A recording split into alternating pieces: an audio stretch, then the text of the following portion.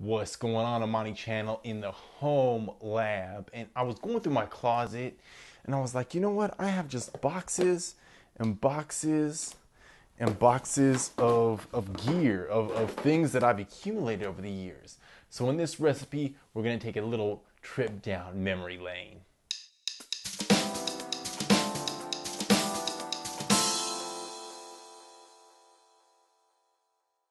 Right, so the one thing about being involved with video production is that you accumulate gear. Now, I have a mix of prosumer, professional, and consumer gear, and I was going through my closet. I was like, wow, I just have boxes that are taking up space. So I'm actually cleaning out my closet, and I wanted to share some of the things that I've used, some of the tools that I've used over the years. All right, so let's get started with the flip cam. All right, so the flip cam about 5 or 6 years ago was kind of revolutionary because it put the camera into everybody's pocket. And so you may have had a flip cam at one time or another that basically it had an internal memory and it worked pretty good. The only thing, the main drawback of the flip camera was that it didn't have any an external microphone. So that's the main drawback of the flip cam, but they created flip cam both in HD, they had an SD version. This is, I believe, the SD version. It had built-in memory, so you couldn't really expand the memory. But, for what it did back in the day, the flip cam was a great alternative, especially for the consumers that were looking to start creating videos, with YouTube and everything became really popular. This is the Kodak PlaySport. So this is actually a waterproof version of kind of this camera, which was the ZI-8. So, the ZI-8 was a very popular pocket camera. It kind of was like the predecessor of the flip camera. The thing I liked about the ZI-8 was that it had a external mic input, so you can plug a microphone into the ZI-8. I actually have a couple of them still. I use them occasionally to this day, though the iPhone and smartphones have basically replaced both flip cameras and ZI-8s. The PlaySport was a waterproof version. My PlaySport actually stopped working after about 6 months, unfortunately, but still it was pretty cool. For like $100 to get a waterproof camera. Did its job. Moving right along. All right, this is the Duet. Now the Duet is an external breakout box. It's used for professional voiceover or even music recording. It's an interface that works with a Macintosh computer. It's for Macs only. But this is the first version of the Duet being by Apogee, and I still use it to this day, though I also use my external microphone. I have a USB microphone that I use as well. But this is for XLR and quarter-inch input. So you can take your XLR, plug it into the Duet, plug the Duet into your computer, and capture magnifique audio. All right, this is one of the hard drives that I just accumulated. This is an affordable terabyte external hard drive. Actually, this is verbatim hard drive. This is a 500 gigabyte by SimpleTech. Just use it for backup storage. This is another external hard drive that I use. This is a Western Digital. I believe this is Western Digital. Yes, Western Digital FireWire external hard drive. Nowadays, Thunderbolt drives are kind of replacing a lot of the FireWire drives, especially with Mac computers. But still, I still use all of these drives to this day. All right, so these are just some of the hard drives. You probably want to get an external hard drive if you're creating videos because they will take up all your internal memory on your hard drive. All right, this box doesn't look like much, but this is actually a box to my big baby microphone. This is a box to my Electro Voice RE20 microphone. So this is actually what the microphone comes in if you were to get this microphone.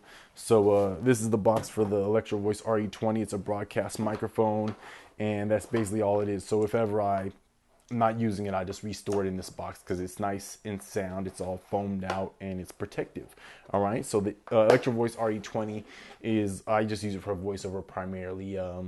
Costs about $450. It's not an affordable microphone, but it is an excellent microphone for doing voiceover, etc.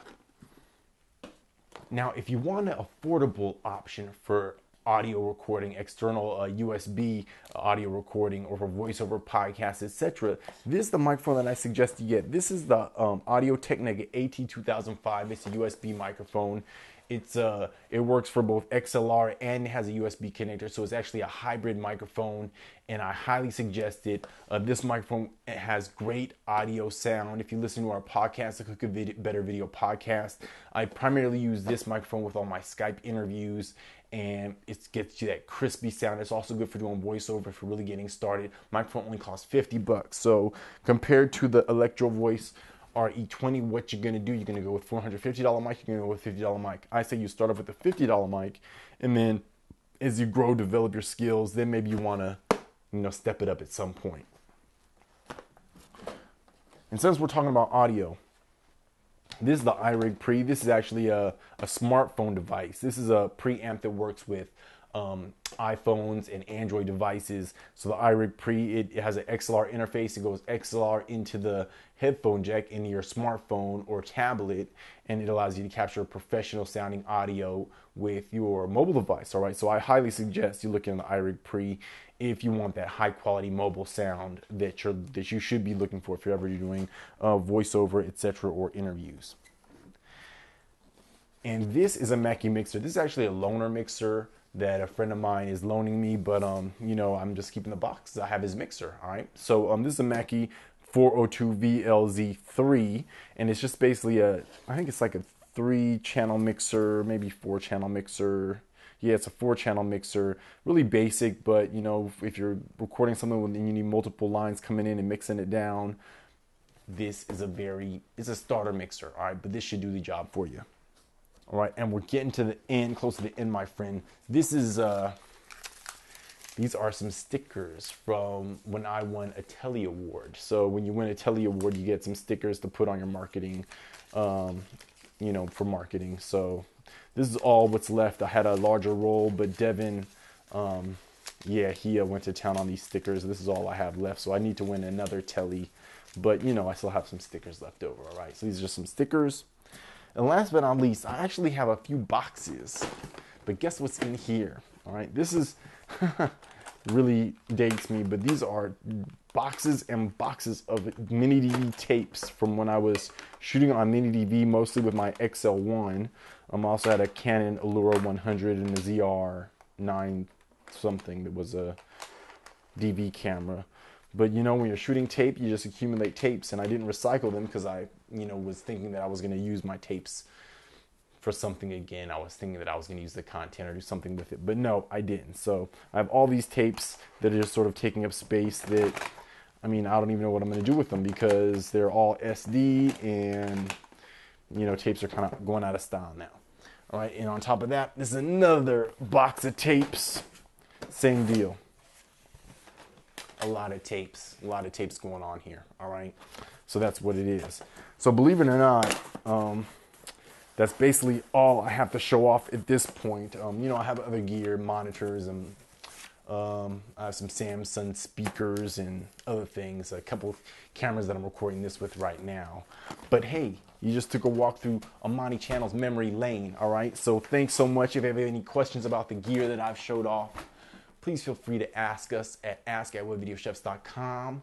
You know where to find us: Facebook, Twitter, on webvideochefs.com. Like this video, share it, show us some love. All right, we'll talk to you soon. Peace. Trying to get the other camera in there. Peace.